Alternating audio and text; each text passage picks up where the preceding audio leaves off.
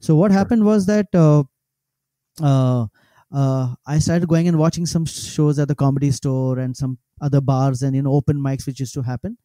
And I said, hey, I think I can give this a try. It seems this.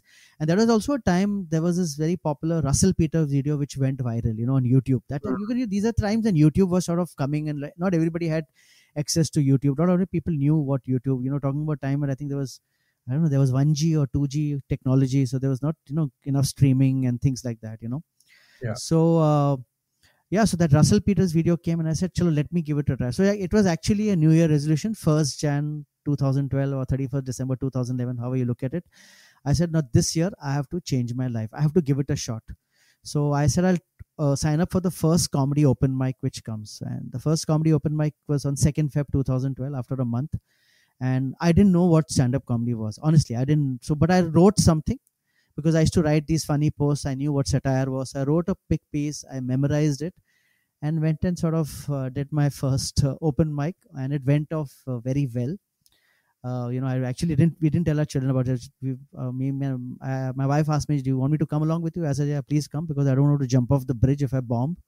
It's a bit too embarrassing, at this age, 44-year-old man going and trying comedy, and the uncle coming on stage and doing, and so I said, no, please come. We didn't tell our children about it, because we just told them we are going out for dinner, because children had thought dad's gone mad, trying to do comedy at this age. And that time my elder daughter was 17, younger one was 15. So yeah, it started from that open mic, and I did very well at the open mic. I met a lot of the other comedians. Said, hey, you're very original. You have a very good voice. Voice means you have an opinionated voice. So don't leave this, because a lot of people, they do it like a bucket list. Can do it only once, and because genuinely this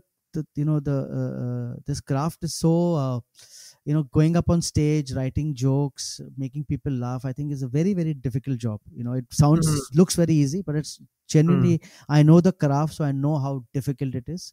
So I went, and actually from that open mic it started. I started doing more open mics, started doing there.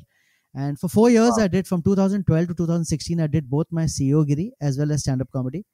And 2016, when I saw that, there was a time the market was booming, the stand-up comedy scene in India, because more comedy clubs were opening in different parts, and comedians were sort of coming. We were getting a lot of corporate gigs.